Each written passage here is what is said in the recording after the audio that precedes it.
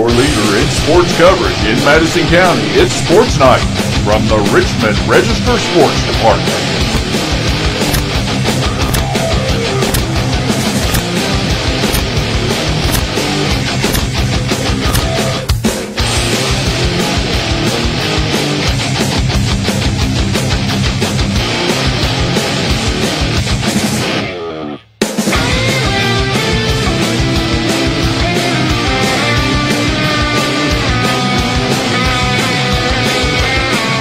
Find out the latest Madison County sports information from Richmond Register sports editor Nathan Hutchison, coming up next.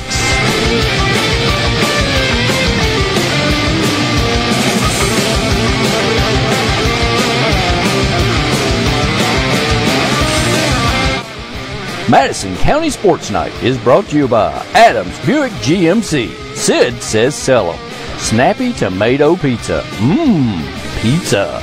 Metronet Fiber, Mendi Goble for City Commissioner, Madison County Emergency Management, and KYmedia.net. Does your business or organization want to sponsor Madison County Sports Night on the Richmond Register Sports channels? Hit us up on social media.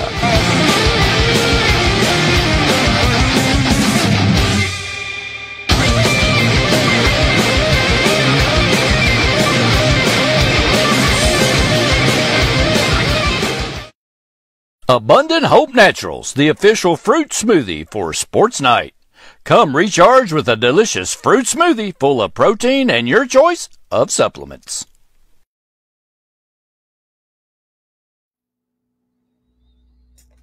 All right, welcome to Madison County Sports Live for Monday, August the 29th. Madison County Sports Night Live for August the 29th. Live here from the Richmond Register Sports office. My name's Nathan Hutchinson, as always. Thanks for tuning in. Got a lot of stuff to tell you about tonight across a wide variety of sports. So let's jump right into it. We had a 44th District High School volleyball matchup down in Berea. Madison Southern taking on Berea Community. Lady Eagles of Madison Southern have been a little bit of a slump recently, 5-game losing streak, but they were able to snap that with a 3-1 victory over Berea Community. It was 25-13, 26-28. 25-13 and 25-14. Berea putting up a good fight, win the second set there. But the stats for Madison Southern, it was Addie Spalding with 11 kills, Jordan Walker 10 assists, 9 digs, 3 kills, and 3 aces.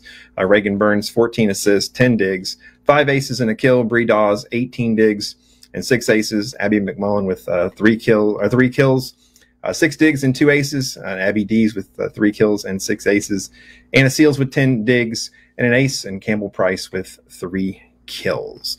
On the other high school volleyball matchup on Monday night was the model Lady Patriots heading up to Bourbon County. They suffered a 3-0 loss to the Colonels. 25-12, 25-16, and 25-12. 2-5 on the season now for model. They'll be back in action Tuesday at home against Harrison County. The model did pick up its first 2 wins of the season this past weekend down in Pikeville in a little 4-team tournament they were in down there. So that's your high school volleyball update for the night. The All-A soccer tournaments kicked off in Lexington on Monday as well. And, of course, one of the big stories so far early in the season for high school soccer here in Madison County has been the model Patriots. And they moved to 10-0. on the season with a 5-1 win on Monday night up in Lexington over LCA. Keisha Bondari with 2 goals and 2 assists. Dylan Smith with a goal and an assist. Shalin Cuddy Poffenberger with a goal and an assist. Anthony Cole with a goal. And Maddox Sparks with 9 saves. They move into the semifinals of the 11th Region All-A. And they'll take on a really good Frankfort team on Wednesday up at LCA. I'm all choked up here, folks. The other 2 first-round games involving Madison County schools from the 11th Region All-A on Monday were the Berea Community Girls suffering a 10-0 loss to LCA up in Lexington. They followed a 2-7 on the season. They'll be back in action September the 6th against Lincoln County. And the Berea Community Boys suffered a 6-2 loss to Sayre in the opening round of the 11th Region All-A on Monday up in Lexington as well. There's Cannon Cummins with a goal and an assist. Matthew Isaacs with a goal. It was Samuel Boletario with an assist. and it was Grayson Thomason with the 5 saves in the net. Berea goes to 2-4 on the season, back in action September 8th against Garrett County.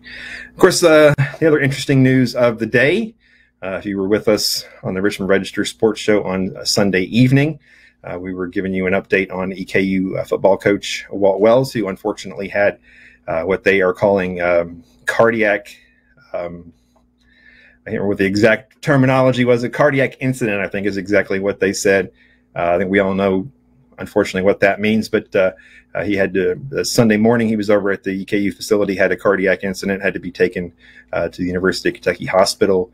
And so that left everybody kind of wondering what his condition is, and moving forward, what the team would do with the season opener looming just on Friday night up in Eastern Michigan. So, and we got the answer to that on Monday afternoon, and it is Gary McPeak will be stepping in to take over as what they're calling acting head coach. It didn't say interim; it said acting head coach is what was the official terminology.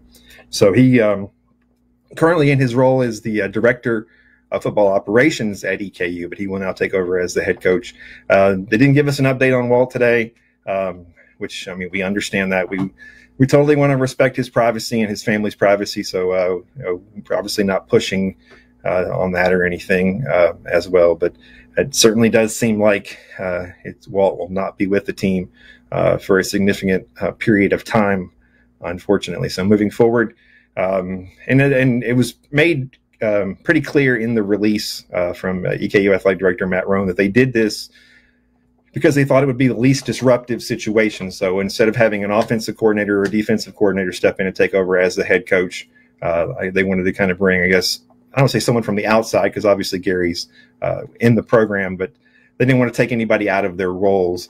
And so they wanted to kind of make it the least disruptive decision they could do. So this is kind of what they decided to go forward with. Of course, if you follow high school football in Kentucky, you know the McPeak family. His son is the head coach up at Frederick Douglass, and Gary's been head coach at East Carter, Russell. He's been at a bunch of different places. I think Lawrence County as well. I think he coached at up in Ashland. He was involved with the Lexington Horsemen, the indoor football team that we had a few years ago. So 30 plus years as a coach, administrator, teacher. He's been an athletic director. He's been a principal. He's got tons of experience. So that will be who the Colonels will be led by when they take the field on Friday night up in Ypsilanti, Michigan against Eastern Michigan. So we will get a chance to talk to him tomorrow. There is a Zoom call at 11 a.m., so we'll get a chance to hear from him there. And actually, I just got a text a minute ago to prove once again that we are live.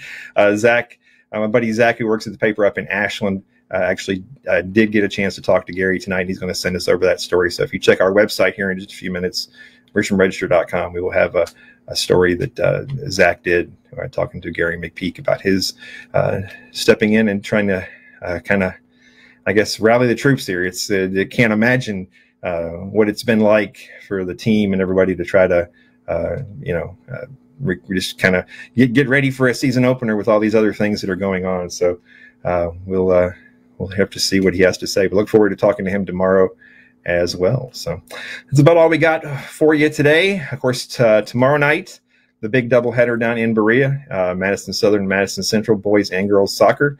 If you watch the Richmond Register Sports Show on Sunday, we had the Madison Southern boys soccer team in to preview the big district matchup. But at 6 and 8 down there, girls first, boys second. It's supposed to be on the grass, but with the amount of rain we had down there today, I got a feeling it's probably going to be on the turf. But I'll definitely keep you updated. Richmond R Sports on Twitter. As soon as I find out, I'll let you know. And we'll be down there with some updates and maybe even try to do a little bit of live video and stuff as well. So that's all we got for you today, folks. It was an exciting day around the county. I swear you never know what's going to happen. This is crazy, crazy times we live in. So, but it always keeps me hopping. It always keeps me busy. So we're going to close it out with a song. And tonight we're going to go out. We're going to go out heavy tonight. We're going to go really, really heavy. Are we going heavy? Are we going heavy? Motorhead. Motorhead. Nice. There you go. See, Randy stayed home tonight. He's not here. Right? Maybe we do this remotely. I can do it anywhere. Thanks for watching, everybody. We'll see you guys tomorrow. All right. Thanks, everybody, for watching. Yeah.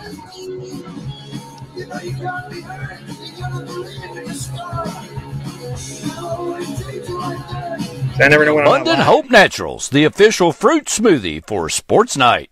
Come recharge with a delicious fruit smoothie full of protein and your choice of supplements. Madison County Sports Night is brought to you by Adams Buick GMC. Sid says sell 'em. Snappy Tomato Pizza. Pizza. Metronet Fiber. Mendi Goble for City Commissioner. Madison County Emergency Management and KYmedia.net. Does your business or organization want to sponsor Madison County Sports Night on the Richmond Register Sports channels? Hit us up on social media.